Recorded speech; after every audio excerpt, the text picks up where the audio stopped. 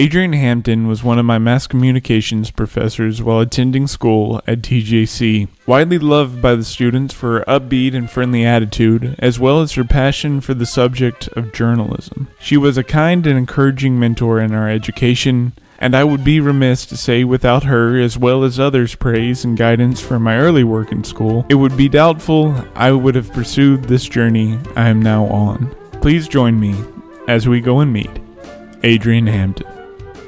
So, I'm here with Professor of Mass Communications, Adrienne Hampton. She was my professor here at TJC, and she was also everybody's favorite professor, from what I remember.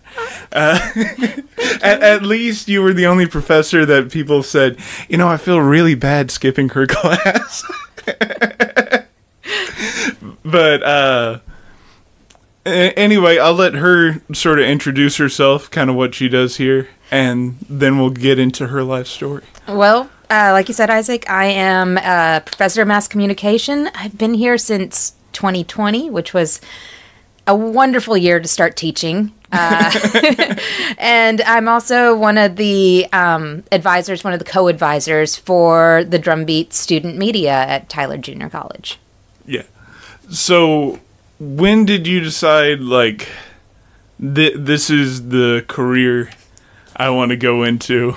That was a long path. I come from a family of teachers, and I swore I would never be a teacher. That was the last thing I ever wanted to do. And so when I went to college, I went journalism and wanted to work in PR and ended up doing that for most of my career. And then, about 10 years into my career, and I was finishing up my master's degree at night, a friend of mine worked here at TJC. She was the department chair at the time. And she said, hey, why don't you come teach an adjunct class, pay off the student loans, make a little extra money? I said, okay, I'll come teach one class. And then a semester later, I said, damn it, I'm making a career change. And ever since then, I've been working toward getting to full-time teaching. Yeah. So I kind of want to go back to your college years, because we were on a TIPA trip. Yes. And you told the group in the van about a job you had while going through college. Okay. Through college. So there's a couple of funny jobs that I've had over the years. I know this dates me, but my main job in college was working at Blockbuster Video. But the one you're probably talking about is the one I don't tell too many people about because it kind of freaks them out. But I worked at a morgue, the night shift. And yeah, I didn't go knock on their door and ask, ooh, can I have the creepiest job in the world? My best friend going through college, we went through the program together. It was her family business. And so I actually went up there to study with her a few times and then kind of got used to it. And when they had a job opening, she said, hey. Were we all just relaxing on the stretcher next to there were no gurney races, I promise. But it wasn't nearly as creepy as it sounds. It was an old restaurant. Oh gosh, I'm sorry. Yeah, okay. It was an old restaurant that had been converted, so it was a really big building. Yeah. And so all of the lab stuff was on one side, and the other side of the building, they built a full-fledged apartment with, it was nice. It was carpeted, yeah. And it had satellite, and I didn't even have that in my apartment. So it was nicer than my own apartment. So, yeah. All I had to do was be there and sign the paperwork if there was somebody coming in. Yeah. So I'm just curious, and I don't know if you would know this question, but how does a family get into the business of running a morgue in an abandoned restaurant? Okay, I know the story because it's my best friend's family. Yeah. They grew up owning a string of funeral homes, and so it was a pretty easy segue from there. She tells me stories, about her and her siblings. There was a bunch of them, and they would, go play hide and seek in the caskets, and it was just normal for their family, kind of the Addams family sort of thing. But yeah, I know it's a weird job, and every time I tell somebody I work there, they're kind of like, oh, how did you, like, were you not creeped out? Yeah. And honestly, I was for the first 6 months or so, but after that, it's really peaceful and nice, and I got lots of studying done, and I basically got paid to hang out at a really nice apartment. So, once I got over the creepy factor, it was a really great job. Yeah. Yeah. No, I don't know if you're, like, legally allowed to disclose this or whatever, but you told us about car crash victims, like if you had a broken limb. Yes. Yeah. There was, I saw a lot of stuff, and I actually got to stand in and watch a lot of the autopsies that were performed. I was this close. I really did become, kind of fascinated with it, and I was this close to changing my major and going medical after that. But I was already in my 5th year of college, so changing majors again was not something I really needed to do at the time. So, yeah. But it's something that it's always kind of been in the back of my mind. If I ever did go back to school, it might be medical school. Yeah, would it be geared towards that, or was it just like this fascination of like, you're in these autopsies and you're kind of like seeing how... I actually would rather work with the deceased side than the living side, honestly. It's less nerve-wracking. Like, I'm not going to hurt anybody. And I'll just be totally honest, I'm a little dyslexic and really bad with numbers, and you should not trust me to, measure medicines and inject live people. But your deceased loved ones. Yeah. Well, it's a totally different process, and it was just, there was something very satisfying, as weird as it sounds, but the whole purpose of that facility was to give the loved ones answers, and to say, hey, this is what happened. And that's a really, it's kind of a gift that you can give. So the place you worked at, was that geared specifically to like something where they would have to do an autopsy, or? Yes. So very few of the autopsies that were done there were private ones where people said, hey, there's nothing suspicious here, but we'd just like to pay you to do one on our loved one. Mostly it was where there was some sort of circumstance where a county judge or whoever pronounced the person said, hey, we need to make sure, rule things out, and so they'd be sent there. Yeah. So honestly, that does sound fascinating. So I could see, I don't know, I'm kind of squeamish about weird stuff. I never thought I would be able to just, walk in and observe an autopsy, but It was actually very fascinating. Yeah. No, I bet it would be. So you decided to stick with journalism. Yes, I did. and PR, as you said. So where did you go from there? First day out of college. I graduated on Saturday, and then, I guess 2 days after college. And on Monday, my first job was becoming the editor of the Frankston Citizen. So if you know where Frankston is, it's a little tiny... It's a bustling metropolis. Yes, tiny, tiny little blip on the map between Tyler and Palestine, and they had a weekly newspaper. And a family bought that newspaper after it had been owned by one guy for like 80 years, and they didn't know anything about journalism. And so as soon as they bought it as a business venture, they went, oh, shoot, we need somebody who knows journalism. And so lucky enough, they called UT Tyler, where I was graduating, and said, hey, to my advisor from the student media, hey, do you know anybody who'd be interested in this job? Yeah. They couldn't afford to pay very much, but it would be a great resume booster. And being somebody who was graduating, that week, I was like, yeah. Young, and you don't have to pay me much. I just want to work. So I did that for a year, which was, I learned tons. Learned so much. I was the writer, the editor, the photographer, the ad salesperson, the office attendant, and the delivery person. Yeah. So I'm guessing, just based on what I'm gathering from the timeline, this is like early 2000s? Yeah, I see. I graduated in 2006. Yeah, so okay. about 2006. So mid-2000s. So I know, like, you know, from going through all your courses here, like right now, it's not a super profitable time for, you know, newspapers and stuff. Oh, just no, it's not. So, what was it? Was it sort of going into that time when they bought this newspaper, or does it help that it's a small town? It was. I mean, I really think that was kind of a.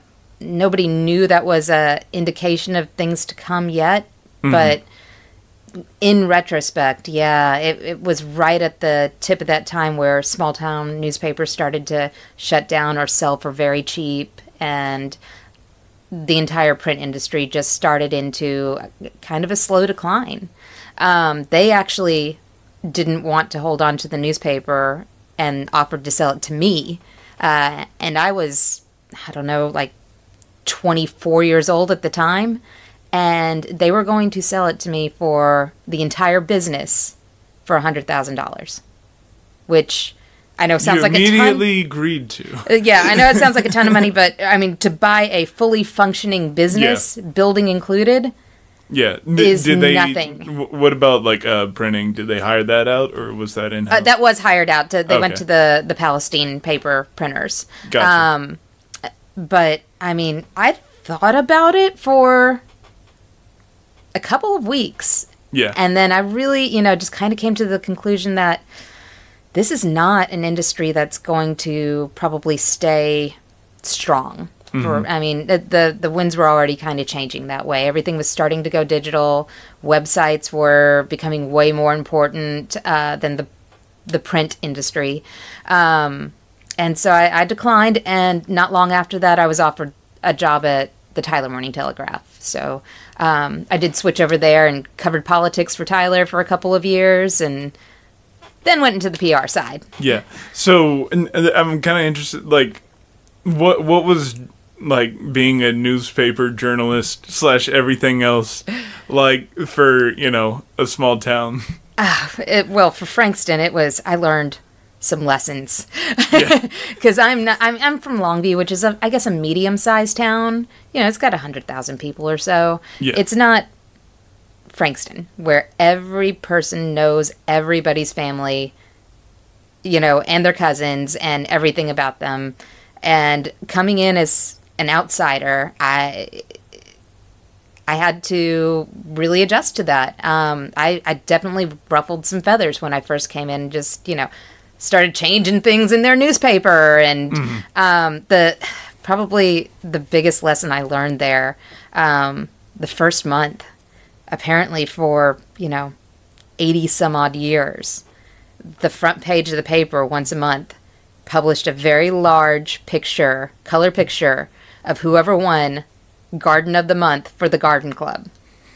And I decided you don't want to change that was not front page news. Yeah. And I put the picture on the inside of the newspaper in black and white. When I say little old ladies showed up with their gardening tools to riot, I'm not exaggerating by much.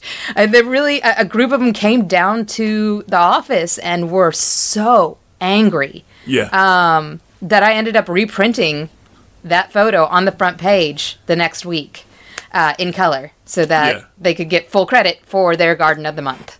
And so just, little things like that I didn't realize, like just coming in, I learned all these things in school and this is how it's supposed to be, and it's supposed to be hard-hitting news on the front page. And in reality, it's a community newspaper. And I've learned some humbling lessons about respecting the community and what they wanted in their paper. Yeah. So, I guess, like, it being such a small town, because you said it was a weekly newspaper, right? So, how hard is it to, like, keep up a newspaper filling all your pages and everything in a small town?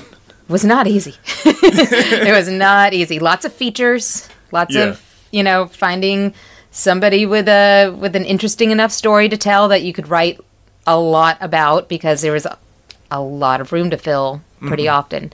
I also started, and this was another battle. I wanted to print the police blotter. One, I think that's kind of an important thing for a community to know what the arrests are in the area. And two, it would be a space filler. And so I thought that would be a really good idea. Well, going down to the local police station there and asking them for that week's police reports, the first time you would have thought I walked in there with two heads. Nobody had ever walked in there and said, hey, could I have these public information records, please? It was a battle. It took me months to, at first, butting heads, but then finally coming to, bringing the information to them, showing them the law, and having a civil conversation, and finally convincing them to hand over those records every week. Yeah. So I guess what was the battle over? Was it because it is such a small community, people's reputations, or was it just... And most people just don't know that... Not knowing that... Arrest records are public information. Yeah. No, I mean, I don't think it was out of malice or trying to hide anything. It was just nobody had ever asked before. Yeah. And it was never something they had to deal with. But then once they did realize, I'm sure there was a moment of, oh, well... Now everything for everybody in this town is going to be out in public. So, yeah, I'm sure that was a concern. Yeah. Yeah. So you go from the small town of Frankston to the hustle and bustle of the big city, Tyler, Texas. So yes. What's that transition like? It was very different. And I loved working at the Tyler Morning Telegraph. It was back in the heyday of print journalism. There was probably 30 full-time reporters that worked there in the newsroom. It was just like, an old movie. Yeah. And my job was... your typewriter. We were a little past typewriters. But it wasn't that far past typewriters, I'll be honest. We had computers, but it was still like their website was a brand new thing. They had one person who knew how to post anything to the website. So at the end of the day, you had to go hand over a flash drive with your story to the webmaster, and he would update the website with it. It was pretty great. My beat was politics, like I said, city politics, and so when you're given a beat, there really isn't like an 8 to 5. It's just you need to be where you need to be when you need to be there. You need to know what's going on. You need to have your finger on the pulse of that beat, and just make sure you know everything that's going on. So any given day was pretty random, and I'm a kind of ADD person, so that was really great that I didn't have to sit there and just, type at a desk for 8 hours, that I got to go to a meeting and then, go to lunch with one of the politicians and then come back and write something, and then I might go to another meeting and then, go down to the local coffee shop and just kind of listen to everybody downtown who's got business with politics. And I mean, that was the job. It was just kind of being out there and listening to everything. Yeah. So, this may be a dangerous question, but does a certain unnamed grocery chain really have as much power as it has been rumored? I'll tell you, I know Garnet Brookshire. We actually grew up together in Longview. And yeah, they do a ton for this community, honestly. Yeah. The amount of money that they donate to, like, the food center and other things, the hospitals and schools, is insane. And so, they are very much involved with the community, and they do have relationships with the politicians. And, I've never personally seen anything to the negative of that relationship. Yeah, no, I've just... People hear that I do this stuff, and they go, oh, well, you need to look into, whatever. So... And I don't know anybody from the Brookshires very well. Like I said, I knew one of them in grade school. But from what I covered, there was, somebody from the Brookshire family who sat on, zoning boards or building boards and, during a lot of it. And just like any other prominent family or, anybody who owns a really successful business in this community, it's just kind of the nature of it. If you have a very successful business and you have the time and the money to spare, it frees you up to do things like serve on city council, because those are unpaid positions. That's many of the big names in the Tyler area served in a lot of those positions. Yeah. So you go on from local political journalism and stuff.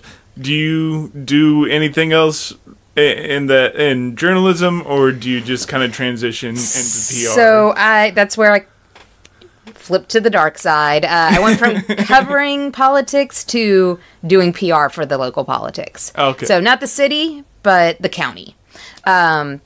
Closely related. Covered a few county commissioners' meetings, and when the person who covered those couldn't be there. And then that's where I flipped over. I ended up doing the public relations for Smith County for 6 years. Mm-hmm. And is it like Parks and Rec? It is. It is. It is kind of like Parks and Rec. I'm not going to lie. In the most positive way. Yeah. There's, you have to have a sense of humor when you're dealing with angry people and public meetings and the pressure of figuring out how to spend a very, very tiny budget to make everybody happy. Yeah. And that was a real challenge. That was, if you're not familiar with what Commissioner's Court is, it's basically the city council for the county. So if you live in Tyler, there's city council for the Tyler. If you live in Lindale, there's city council for Lindale. But everybody who lives in between the big cities in the county is governed by the county commissioner's court. So they're like the city council for all that unincorporated area. So they have the same duties. They have a meeting every week. They collect taxes. They fix the roads. They also run the jail for the whole county, which was a huge part of the budget. I am lucky enough, I'm actually really proud of this. The first week I went to work for the county was the week that they started to campaign for a bond to build the jail addition. And the last night I worked for the county was the night they cut the ribbon for it. So it took 6 years to get it passed and built. Yeah. But it was something we needed so badly. So many people don't want to spend money on a jail. They're kind of like, criminals, we don't need to spend money on them. We want to build schools and parks and whatnot. But it's so important to make sure you have humane conditions and are avoiding overcrowding and other things that make an environment unsafe for, not only the inmates, but also the people who work there. Yeah. So that was one of the things that I didn't know anything about going in, and ended up becoming a little bit of an expert on the jail system in Texas. So was it just like through osmosis you got this expertise, or was it like you had to set out? I had to set out doing the PR for the county. Yeah. The county decided they were going to try to pass this bond to get the money to build the jail. So my job was go out in the community and convince them to build the jail and give us money. Yeah. And so, I had to learn everything about it so that I could go out and make presentations and convince them. Yeah. So, I guess, what was it during this PR time that you decided to also start being an adjunct here? So, during the PR time is when I started doing my master's at night. And okay. And because that job was really demanding, I only took one class at a time, and it took me a while to get there. It took me about 5 years to do my master's, and it was right at the end of my time at the county that I did that one class. And then after that, it kind of came to a crossroads. We were coming up on another election cycle, and my job was to work for whoever the 5 elected politicians were at the time. And so you never know who your boss is going to be after an election cycle. And, it was just the right timing. I thought, I've seen this through. It's been a great 6 years, but I'm really feeling like education is the direction I want to go for the next part of my life. And I was offered a job at UT Tyler, coming in there as an adjunct and a staff member. And then after a few years there, I was able to come here full time. So, I was adjuncting at both at the same time. So you talked about, I don't know if we were recording yet, but you talked about how, like, your whole family was educators. That's not what you wanted to be. So what changed your mind? I don't know. Something snapped when I taught that first class. My mom was an art teacher. My sister-in-law's a teacher. My grandparents were teachers. And I just saw the frustration and the, lack of appreciation and the low pay. And I thought, nah, that's not the direction I'm going to go. And then, after working at the county for so long, it was a great job. I learned so much. I loved it, but it was very stressful. I mean, I was on call 24 hours a day, and I had a nice paycheck, but I was ready to move on to something where I didn't have to stress 365 days a year. Yeah. And so when that opportunity opened up, I thought, okay, this is the time. And it just kind of fell into place. So how was the transition from doing into teaching? I'm not going to lie. The first week I was there was a meeting because they had, there was an emergency I worked in the advising office at first. And the emergency was, somebody's credits didn't transfer correctly. They might not graduate this semester. They might have to wait until the summer semester. And everybody was freaking out over it. And I was just like, there's nothing literally on fire? Nobody's like jumped off of the jail and broken their legs? No, the state's not coming in to shut anything down. We can handle this. And so it was a big adjustment.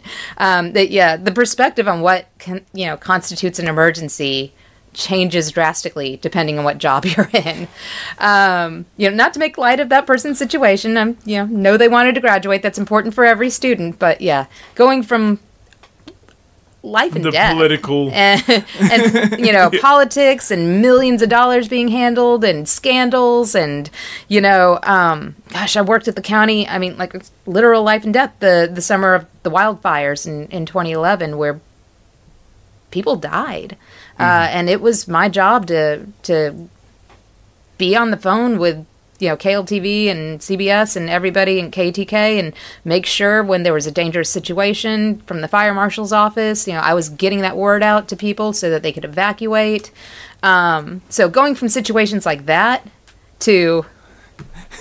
The worst thing is somebody has to wait 3 months to graduate. All of the administration has gathered to handle this situation because it's the most important thing. I was like, oh, well, you know what? I asked for less stress.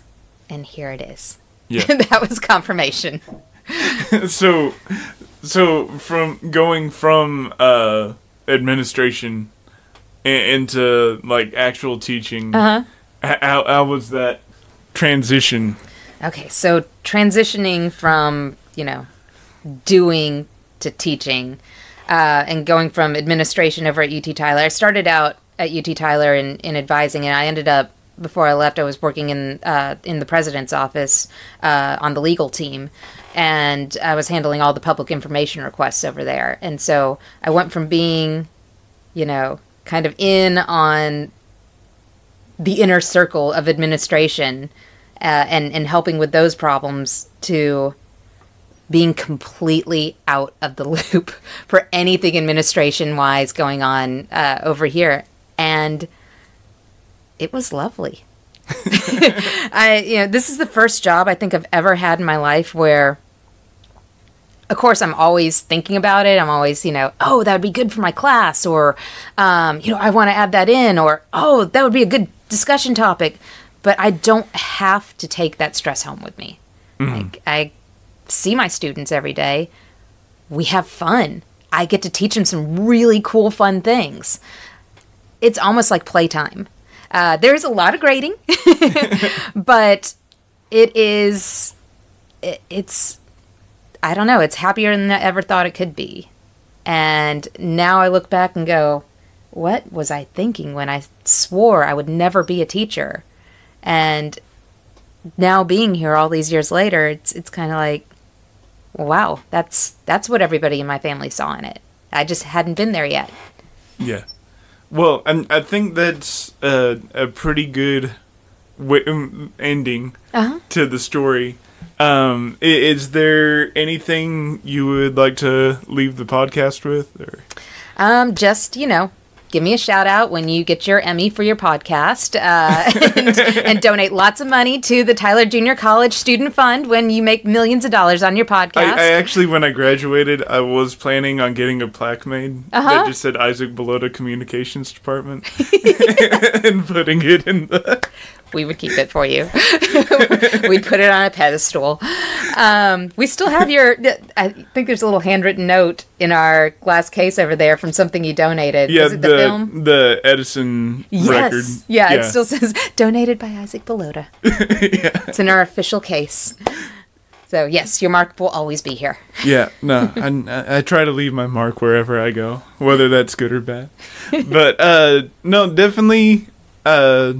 If you are interested in, media production, communications, or whatever, check out TJC because it's a lot cheaper than going to a 4-year school and deciding that's not what you want to do. That is, yes. If there's anything else to add, I just want to, emphasize how awesome junior colleges are for opening the door for affordable education. And you can go here to any junior college, really, for 2 years, figure out what you want to do without spending an arm and a leg.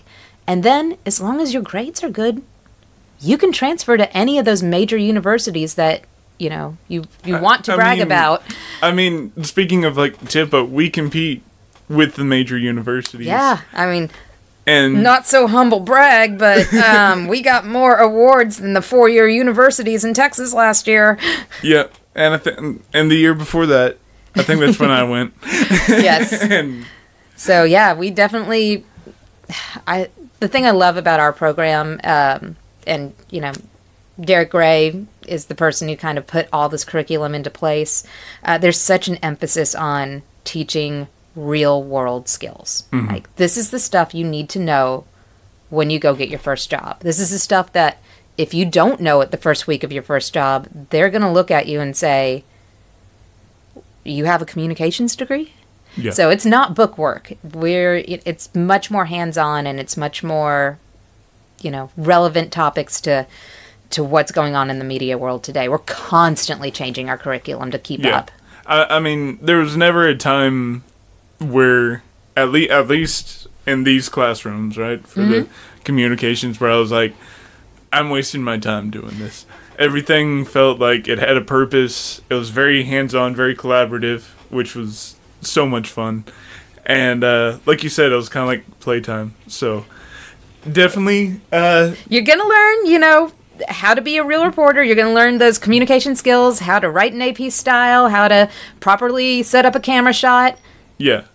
But it's playtime while you're doing it. If that's what you want to do, though. And like I said, it's so much cheaper than going to a 4-year school. And then even if it's not what you want to do, I think communications is one of the best majors you can go into because no matter what you do, if you are the one person at your accounting company that can communicate effectively, that you know how to write something, you know how to take a good picture, you know how to put together a presentation, you know how to... Basic graphics. It's going to get you so far ahead so fast because most people don't have those skills.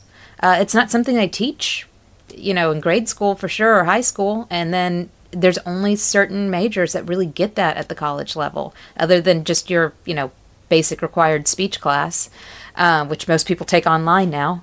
So if you can actually go talk to people and figure things out. Well, that's the thing, too, is it's not that I'm saying that these classes are easy either, because it does force you. I had to go and reach out to people and talk to them. Get out of your comfort zone. Which first time you do it's the worst thing you can do. Now it's my second job that I don't make any money at. You know, and so much about it improves you. Not just as like, oh, you're going to be a news person, you're going to be a writer for whatever, but just communication, creativity, all that stuff. I never regretted, spending 4 years here. Yeah. When I should have just spent 2. I took the scenic route as well. Yeah. I think I was 30 by the time I was done with school. I might not be done now. Where there might be another path. Yeah. Soon you'll be Dr. Hampton. Maybe someday. Is it Dr. Gray yet, or is he still on a Not break? yet. Actually, he's going back for his master's in a different subject, so it's not going to be doctor. He started PhD. Yeah. Yeah, that's just We'll that's not part of the interview. It's not part. Cut that out. Yeah. Editor. Anyway. But thank you so much for agreeing to sit down with me, and it's been a lot of fun. It's been fun to be back. It is. So, yeah, it's great having you back. Thank you. Red roses too. I see them bloom. Oh, hi. You actually made it to the end. Not many people do that. I guess you enjoyed it. If you enjoyed it, go ahead and like and subscribe. Share it with people if you want to. And just tune in next time, because I'm always interviewing different people. Thanks a lot. Have a good one. Clouds of white, the bright sunny day, the dark sacred night, and I think to myself, what a wonderful world.